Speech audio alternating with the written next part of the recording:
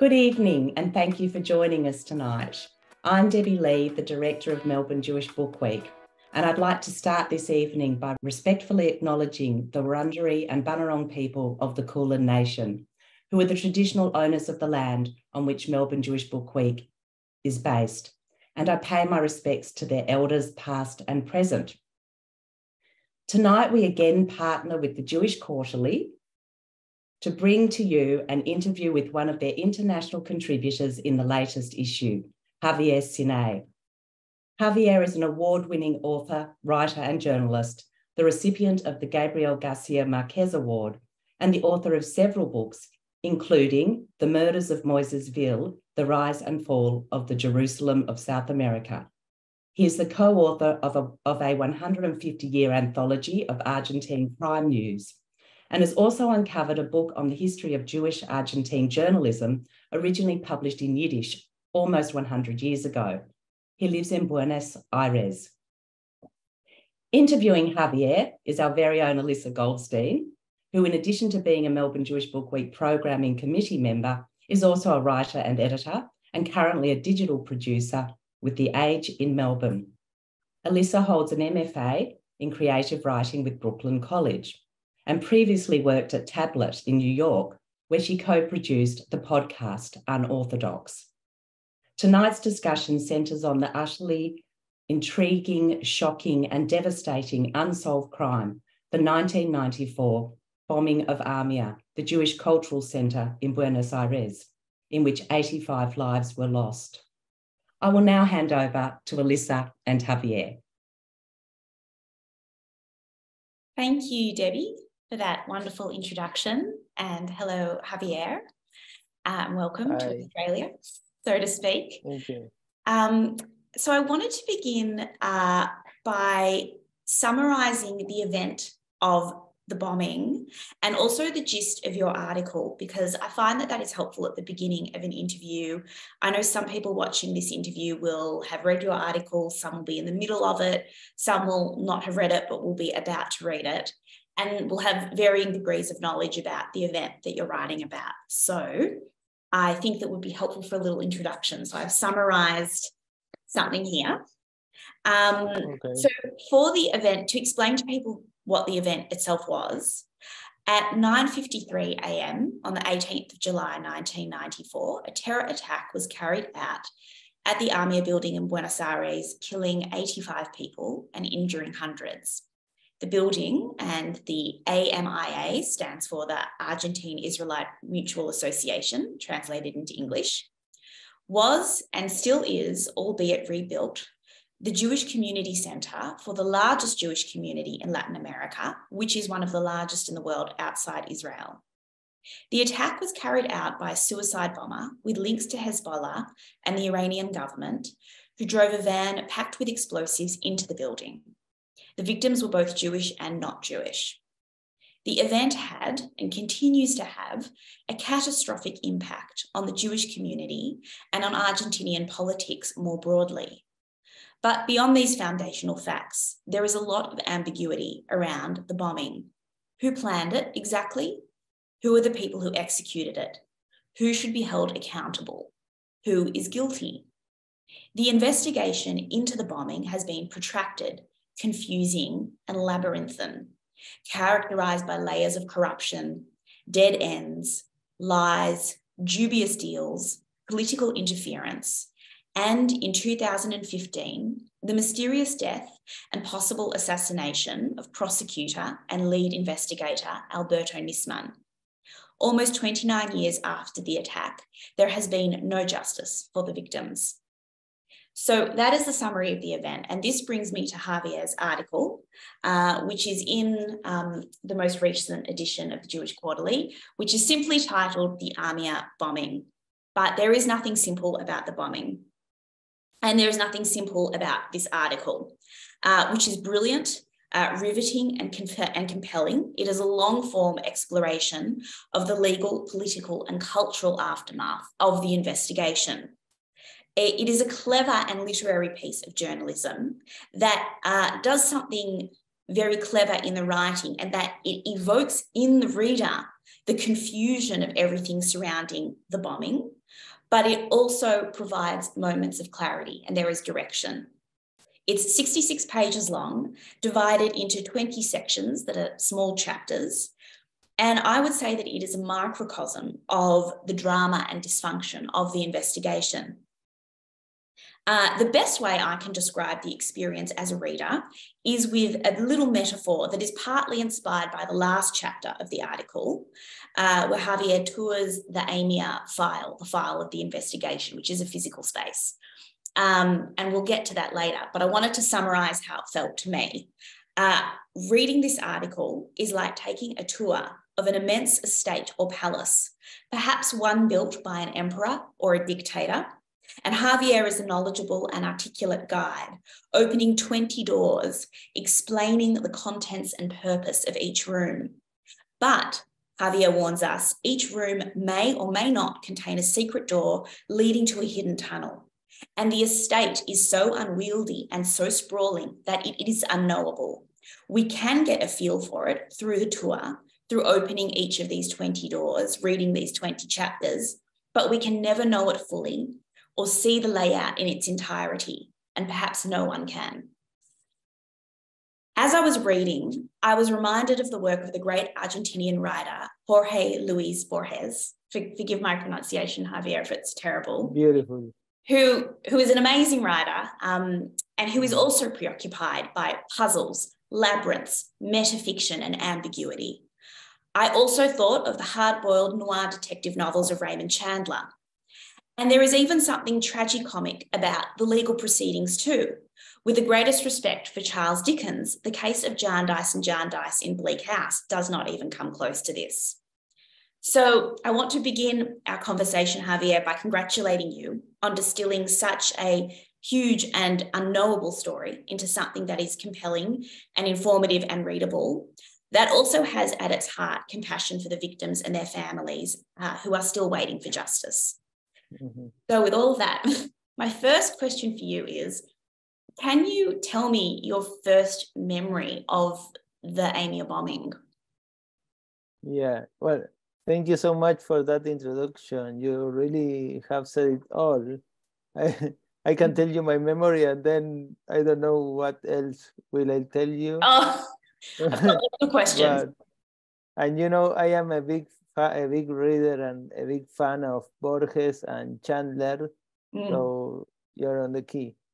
So my first memory of the AMIA bombing was the very exact noise of the bombing, because at that time in 1994, I lived in an apartment that was like 7 blocks away from AMIA, and it was July, and that's winter here in Argentina. So we were the kids in winter holidays. So I was alone at home. I had woke up a few minutes ago. At that time there was no internet, so there was the TV, and I turned on the TV just to watch, I don't know, whatever it was in the morning, like news or something like that. And everything, as it says in the article, everything went boom. So it was a big noise and some vibration in the walls. Of course, I didn't know it was a bomb, or I didn't know it was an attack. I didn't know anything. But as time passed by that day, of course, there was a lot of news in the TV. And I can remember talking on the phone with my parents who were working, and we were all the family safe, but the phone calls were quite dramatic. And then there was another round of calls, which were about deciding if we going to give some blood, to donate blood in the hospitals, because there was a very big call to donate blood, and finally we didn't do it. So that was till the end of the day.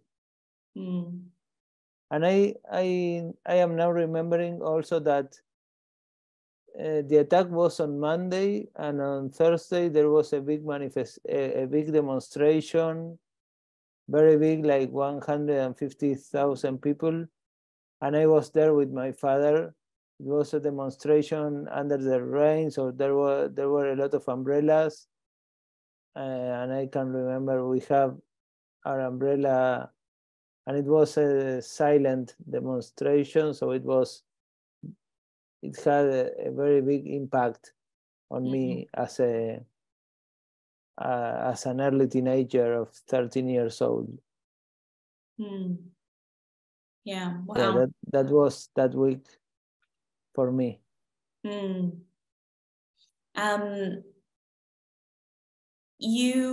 Could you tell me a little bit about your connection to the Jewish community in Argentina? As Debbie mentioned in her introduction, you've written 2 books, at least that I know of, about the community. True. And maybe a little bit about how your family ended up in Buenos Aires. Yeah. So I am all Jewish. My 4 grandparents are Jewish, are Jew. The Sinay, which is my father's line, they came to Argentina in 1894 with Baron de Hirsch and the Jewish Colonization Association, and that was a very big like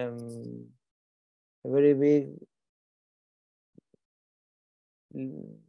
A program to bring people out. Yeah, like a very big plan dreamed by this Baron de Hirsch, who was a philanthropist from Germany, and he was contemporary to Baron de Rothschild.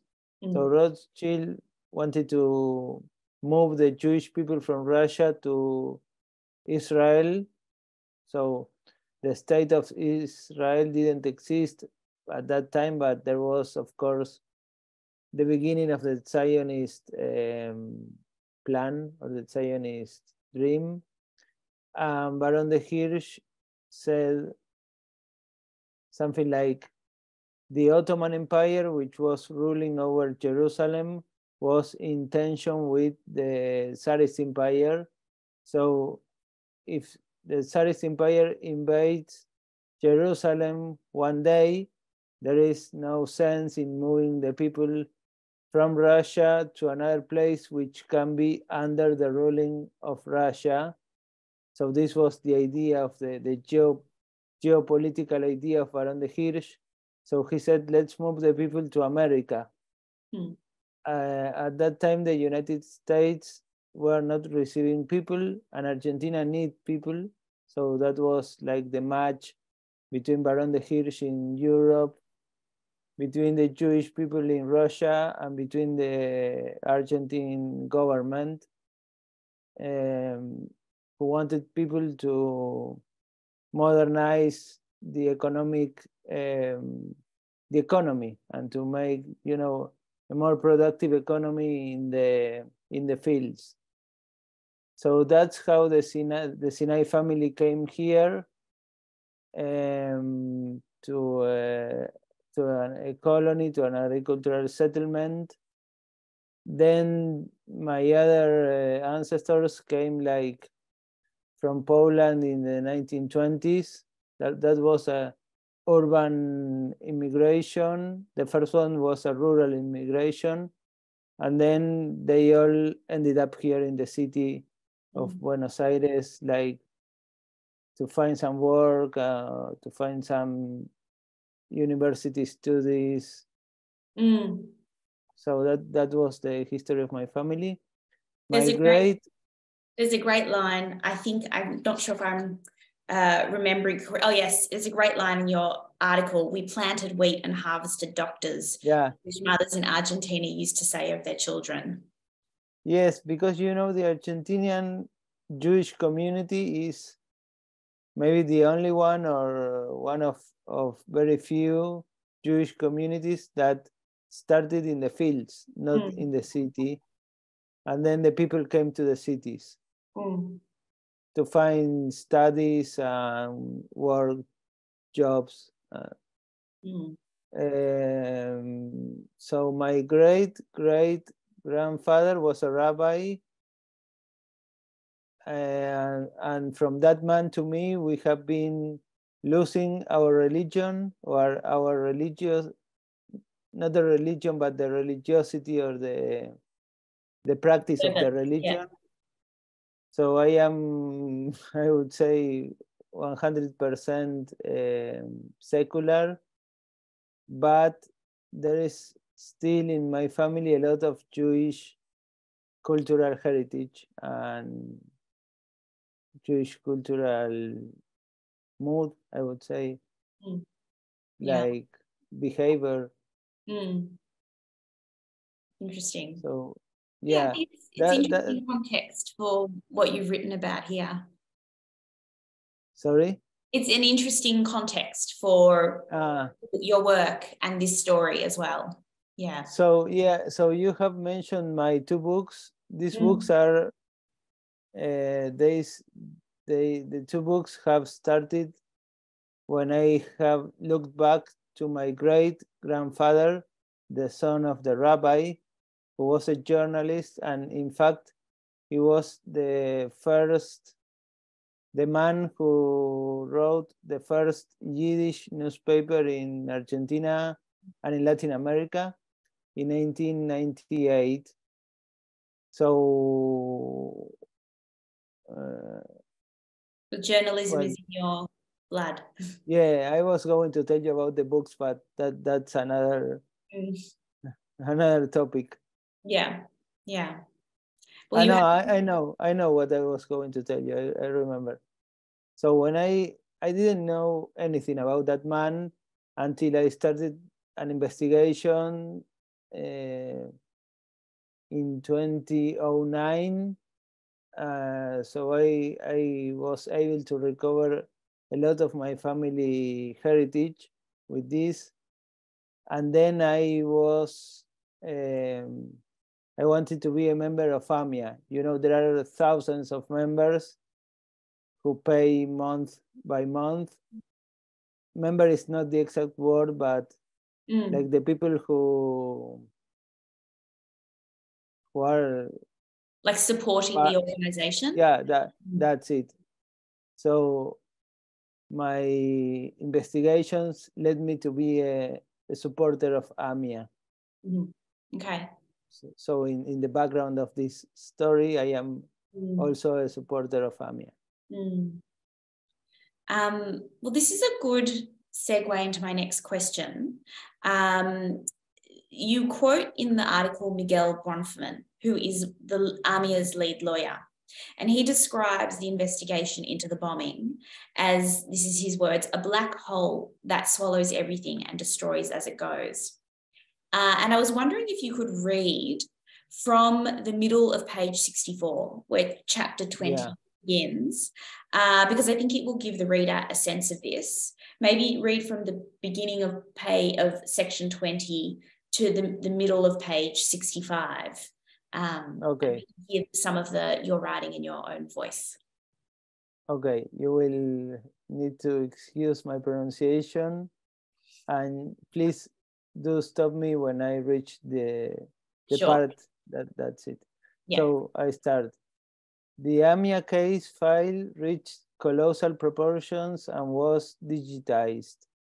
720 sections, 146,000 sheets or pages, 422 binders, 775 phone lines tapped, 134 people suspected of having some form of involvement in the attack, of whom 42 remain under investigation.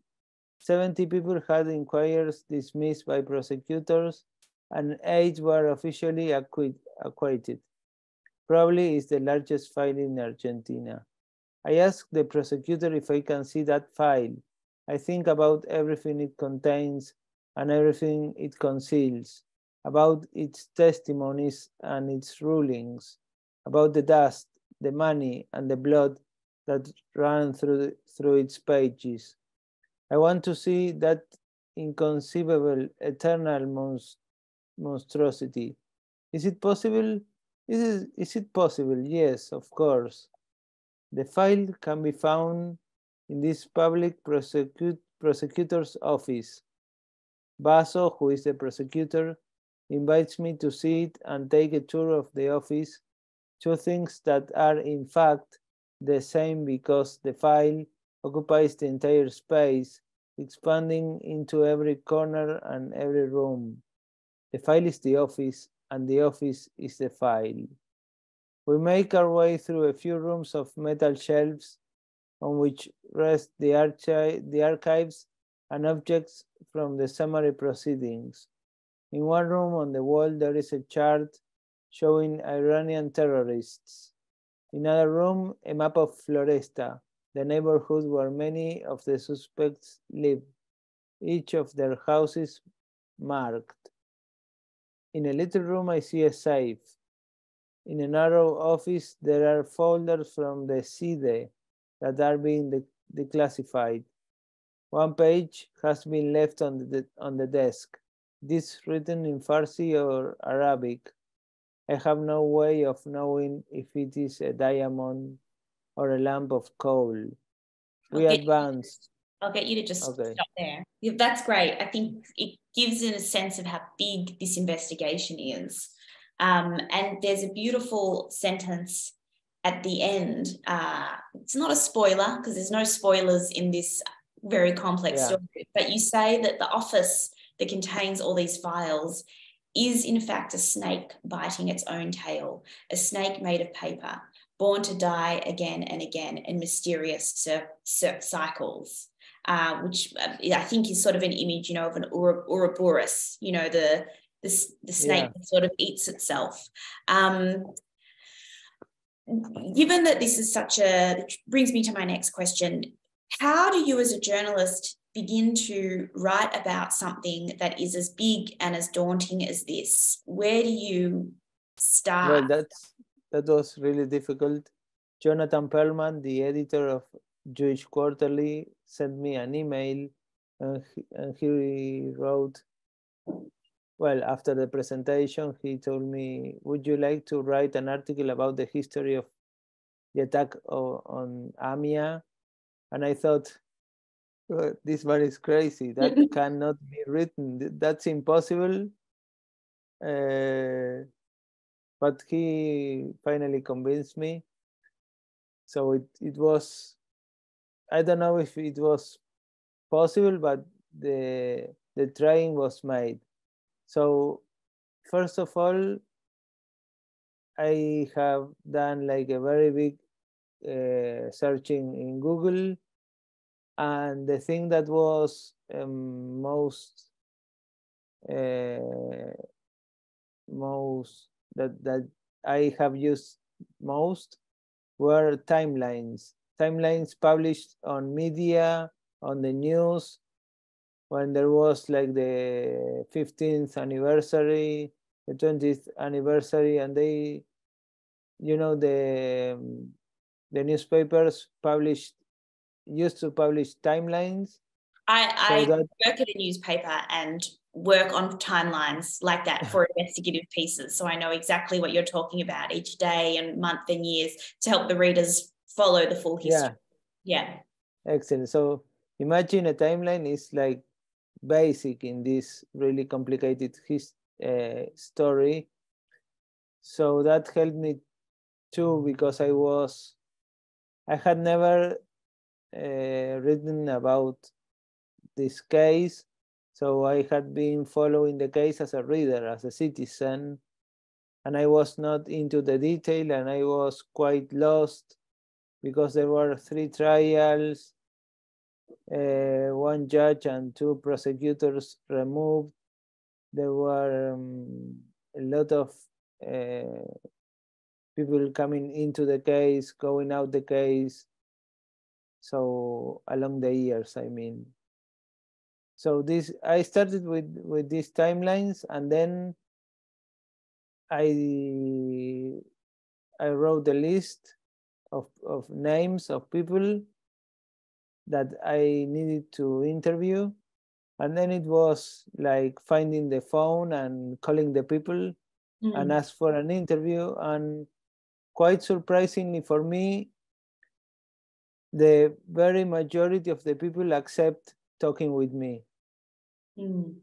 I think because there was no justice, so everyone is not guilty. So everyone is like thinking, I am right.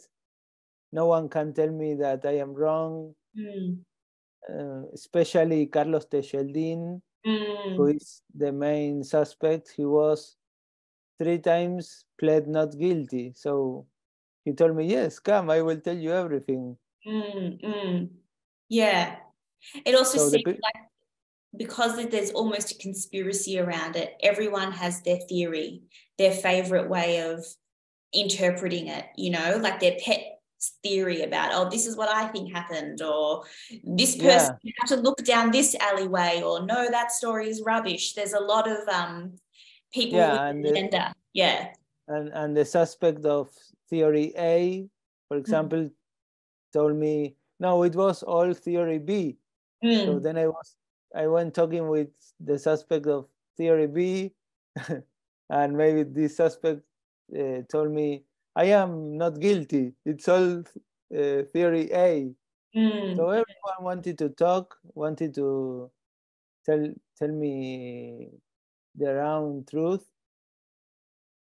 And there is something that one journalist told me that was quite exact, or quite like a compass. And he told me, if anyone tells you that he knows or she knows the truth about this case, he or she is lying to you, because no one knows.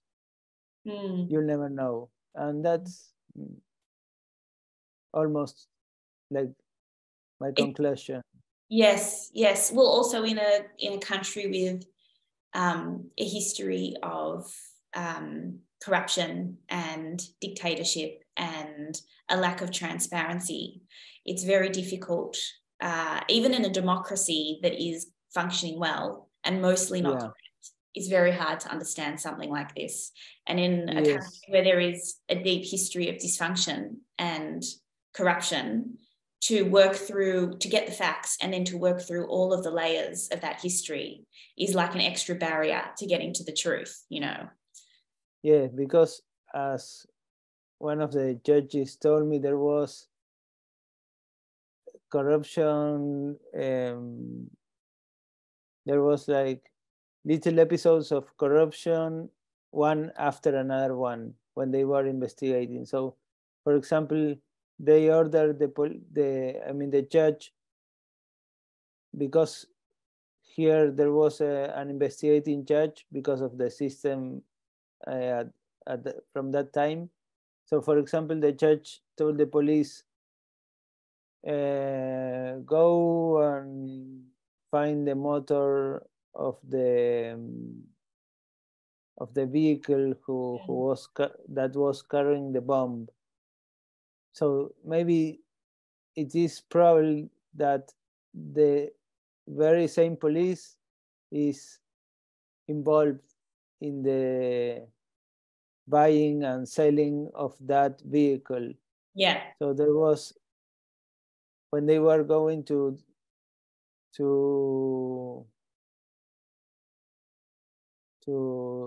after the order of the judge, they destroy what they find. Yeah. The evidence. Yeah. Yes.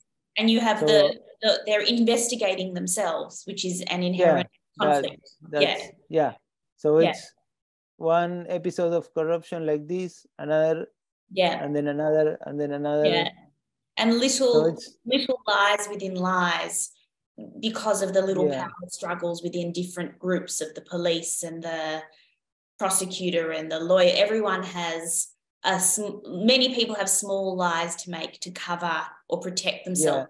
People. It's really complicated, and there are like some like micro crimes, not so micro, but we can say micro crimes that are really difficult to explain outside Argentina. For example, the vehicle that was used to carry the bomb and to crash towards the building and to make the building explode, that vehicle was stolen, and it was something that here we call a twin vehicle, because that was very hard. I had to read that section a few times to understand.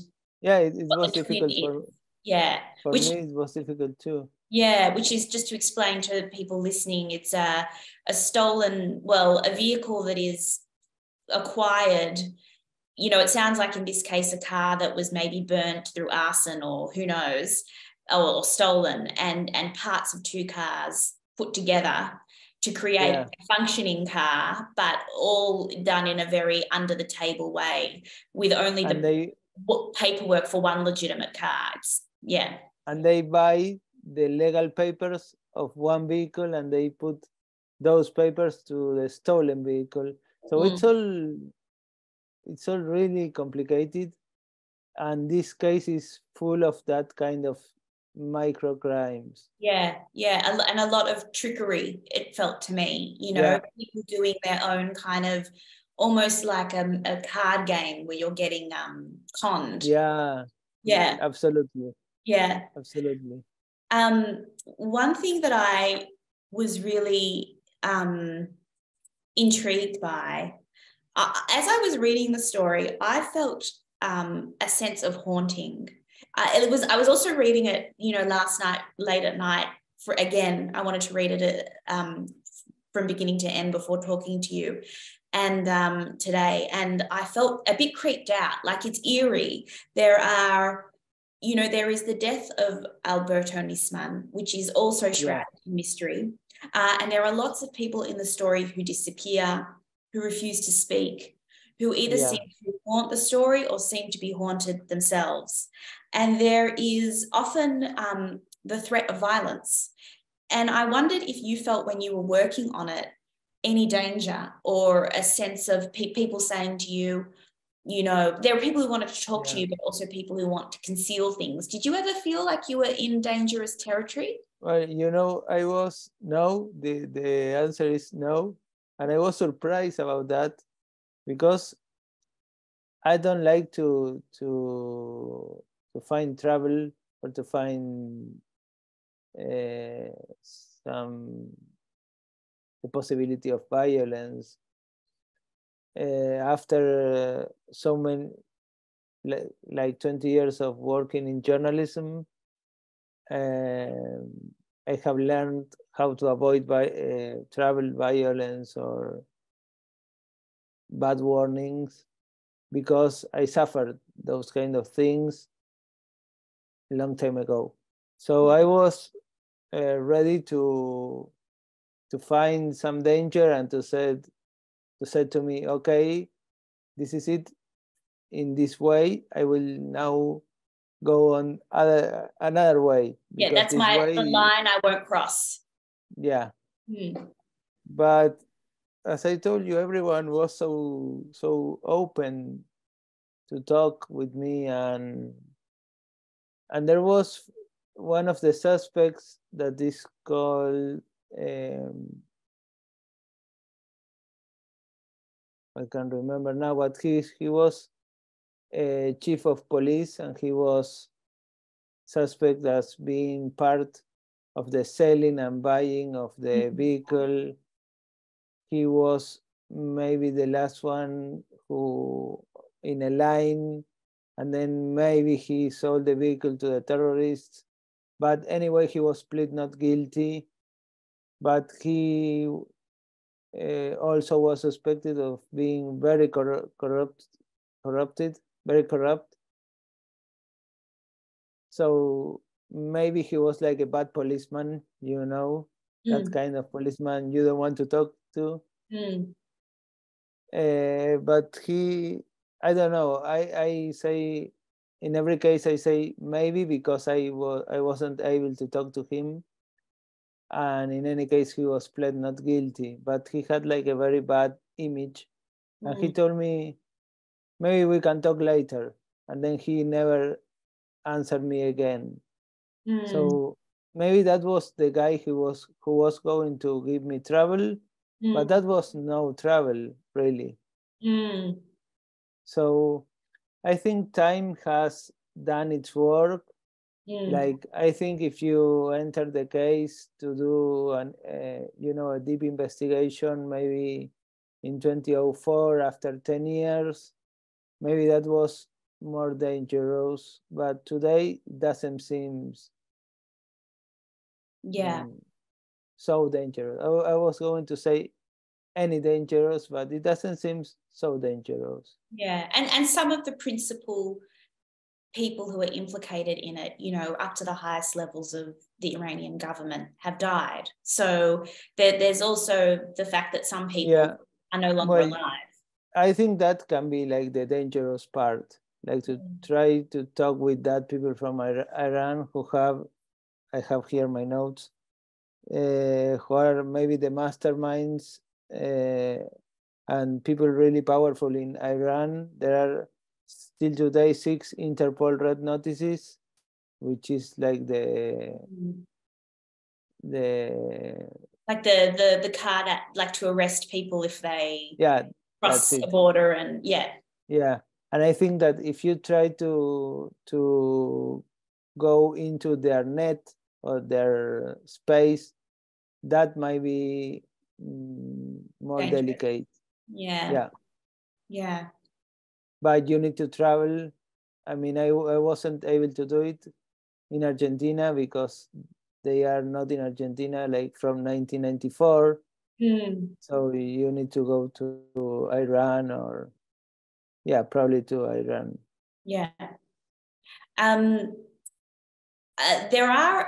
You've mentioned some of the people in the story, you know, the characters. I think of them as characters, even though they're real people, because they have they play characters in the story that you're telling. And there are many compelling ones. I mean, there's Nisman, there's been so much written about him and documentaries. There is the woman Isabel, whose real name apparently is Nasrin Mokhtari, and she is this mysterious character who seems to be a sex worker in Argentina who is ostensibly on the run from Iran, but then it is also suggested that she is an agent of the Iranian government and a mercenary who is involved in orchestrating terror attacks.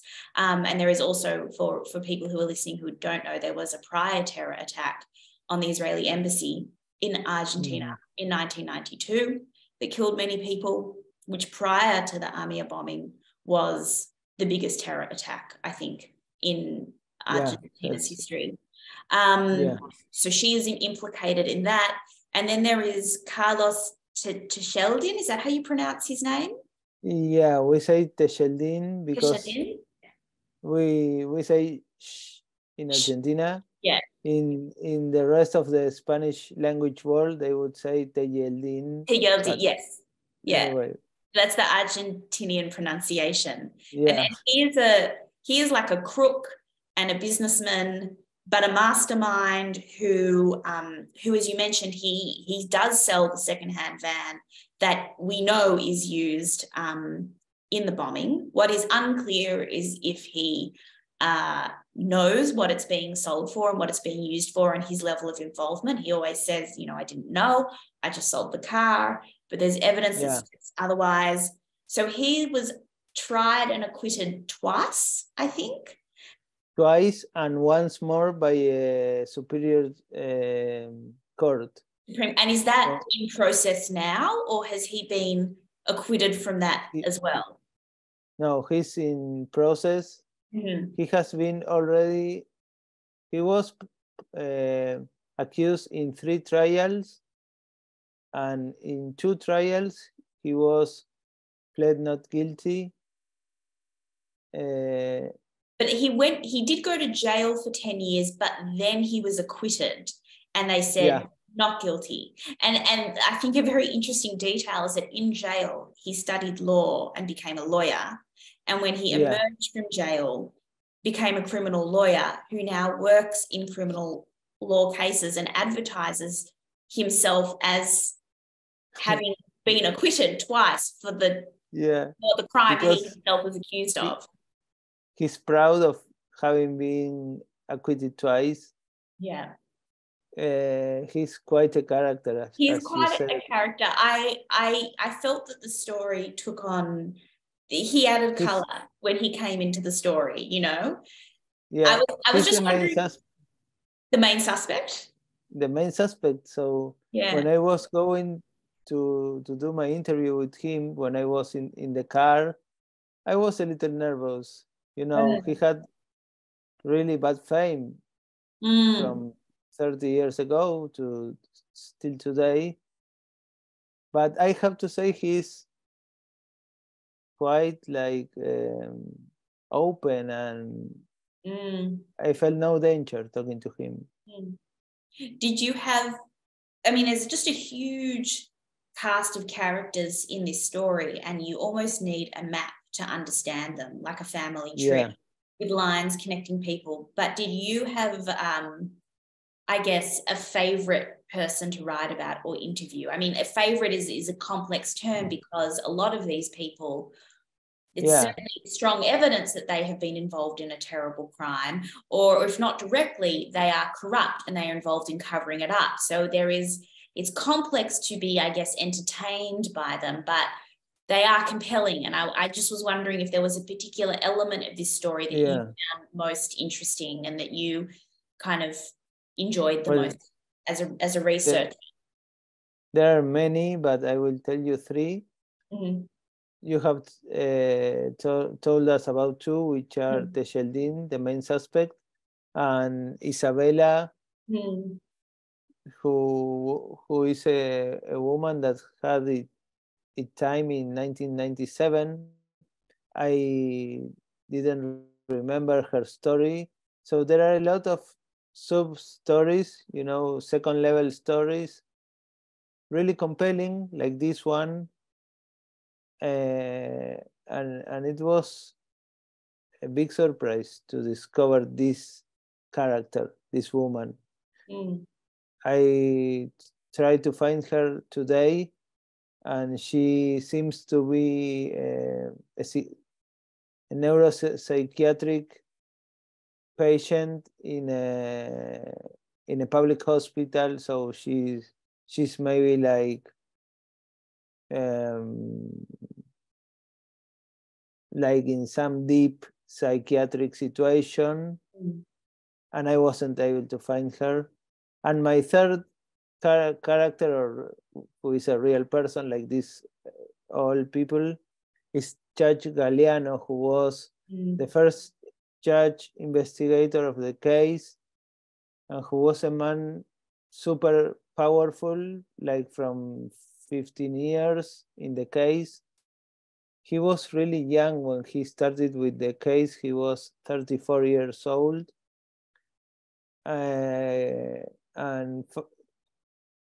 So he was removed finally. Yeah. And now he was judged himself in a trial. He was found guilty, but he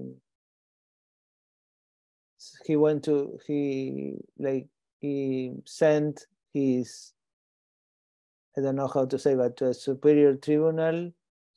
Oh, yes. Like an appeal kind of. An appeal, yeah. Higher court, yeah. So he's free today, waiting for the resolution of the appeal. He works as a private lawyer, so he's no more a judge. And he also found yoga, and he's a yoga instructor, which that's incredible. Imagine he was like Elliot Ness. Yes. He was chasing Iranian terrorists. He was chasing Tejeldin. He was chasing corrupt policemen. But he was removed because he was accused of moving some money in between these people. Yeah. So my personal impression is that he might not be a mafia judge, but I cannot assure that. Yeah. So he also, for me, he's a really, he's a man of shadows and lights. You know, he's like complex, complex person. Yeah. And the last time that he had talked with the media was in 2015. So it was also really interesting to talk with him. Yeah, very. He was a very, I like that part about him having his sort of second career as a yoga practitioner. That's incredible. Achieving enlightenment. That also felt like something out of a movie almost, you know, like if you're watching almost like a bit of a Coen Brothers film where you meet someone who could be corrupt and sketchy, but then they've become an enlightenment yoga person. It's it feels a lot of it feels like that. Because I was in his office, his private office, his studio, as we say here. I think studio is not the English word, but like his office, you know. Yeah. And there were the law books. There were 2 saxos, but I did know he liked jazz. That was publicly known. And there was a Buddha piece, a Buddha little statue, and there was a safu, you know, the pillow where you sit to do meditation. Yeah. And I told him, Buddha, safu, so you're into meditation. And he told me, well, I do yoga, I do kundalini. In fact, I am a yoga instructor. Yeah. And I can't believe it. Yeah, it's a great detail. Yeah. He was really a tough man and a man of power 20 years ago. Yeah. I think we've got time for a few more questions. So this is something else I wanted to ask you about. Coming back to Borges, who I mentioned earlier and who you like as a reader, he has this famous quote about translation where he says the original is unfaithful to the translation. And I love this quote because it highlights that the art of translation is of invention, not just interpretation. So I was wondering if you could tell me about your experience working with the translator, Robert Kroll, on this article, who you have worked with before. And do you think the English version of your article achieves something that the Spanish does not? Yeah, okay. So first of all, it was a pleasure to work with Robert Kroll. I have worked with him in my book, The Murders of Moisesville. That was 2 years ago, 1 year and a half ago.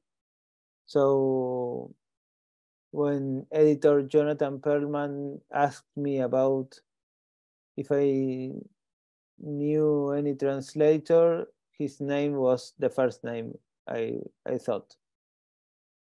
Second, it was also a pleasure to work with the editors of Jewish Quarterly.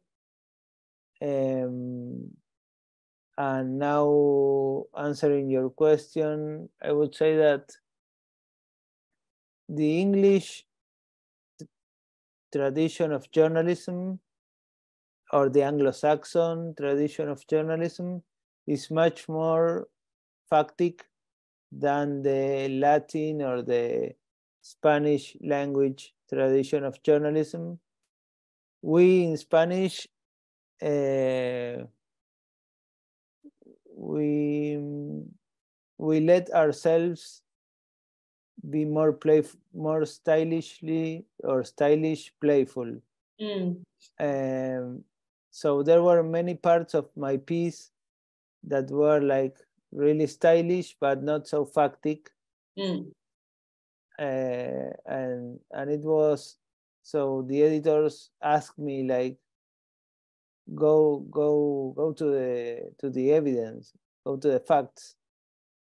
So take away your style and go straight to the point. And that was quite, that was like a lesson for me, you know, because I thought I need to be more factic. I am a journalist. And I mean, I like to write, I like to publish books, but I am a journalist and I write nonfiction. So I think the English version is more accurate, or more, it has some details, best,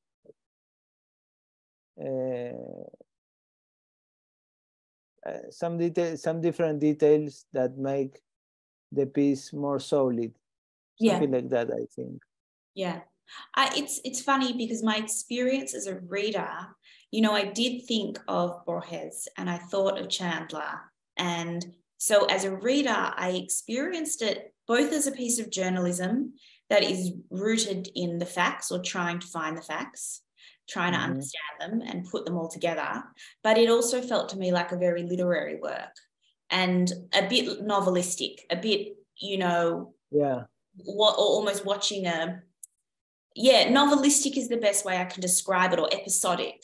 And it felt like I was having a good story told to me, which does make understanding this easier, because it is so complicated and you can at times get lost in all the detail, that I think if it was a very dry reported piece, I would struggle to just stay in the story.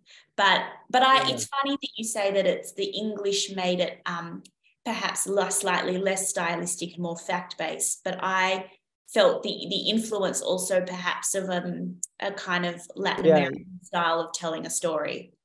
You can imagine my first draft. It was super novelistic.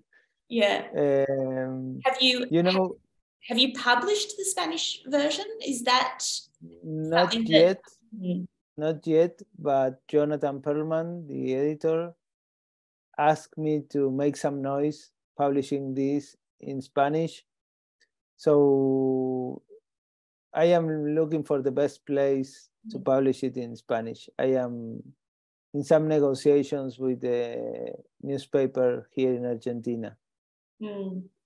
It's interesting as well, because that's an audience that's much more familiar with this story. So there is, it's a different, you probably have to tell it slightly differently for people who know a lot of the story already. But then there's a generation of young people that won't remember it and were not alive when it happened. I would say a young generation, and for example, my mother, who is an old generation, she told me when she read it that it was super clear, the organization of all the mess. So for young and for old people, we all need some organization of this case. And I was going to tell you that I am a big fan of, you know, Emmanuel Carrère. Yes. A French writer. He writes a lot about like crime cases, and he writes also about his life, his personal life, and he's got a super conversational tone or style, and I try to use that tone here in the piece, like something conversational, something that can flows, because if not, it would be like a judiciary file. It's like reading the court transcript. It's too hard. I think I maybe have time for one more question. I'm just mindful of the time, but this is good because it leads me into something I was thinking about as well. The article is mostly concerned with what happened and then the corruption around the investigation, but we do learn a little bit about some of the victims and some of the people in the Jewish community now who are involved in AMIA and who are doing advocacy around this or helping with the investigation, still demanding justice. And I wonder how you feel, if this comes out in Spanish, which I hope it will, I think it will, it's a very good story. How do you feel about people in the community reading it now, especially given that you are part of that community yourself? I think working in media, I know from a little bit of experience, as an insider, you have a lot of knowledge and it can sometimes make you the best person to tell a story, but it can also be difficult because you know people personally who are affected by the story. So I guess I'm just wondering how you felt writing something about your own community and how you feel about the prospect of them reading it. Yeah, that's an interesting question because I didn't want to write so much about the victims in this piece. And it's clear that that's not what it's about. That would be a different book. And that was because there was so much written already about the victims. But if I publish this in Spanish, or if I write something more like we can imagine a book or a second part of the piece or whatever, I will need to go deeper into the community. And I think I used to know a lot of people 10 years ago when I was with my book, The Murders of Moisesville, which is about the starting of the the history of the Jewish community and the starting in the rural colonies. But after 10 years, I am like an outsider. So I think I am in a good position because I am an outsider and I can talk without prejudice with almost everyone, I think. And at the same time, they know who I am because of my book, of that first book. And now I think this piece, I think, although in English, is starting to circulate here. So I am like with 1 foot into community and with 1 foot outside community. Yeah. So that's the better position I can be. The best of both worlds. Yeah. Yeah. Yeah. It's interesting.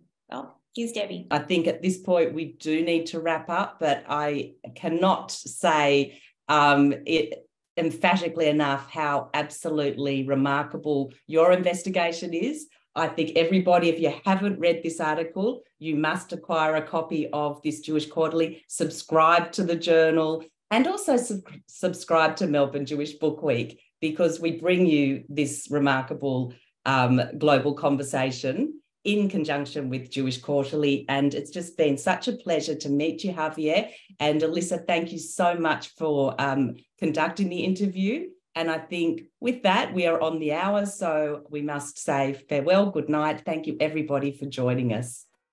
Thank you. Bye. Thank you so much. My pleasure.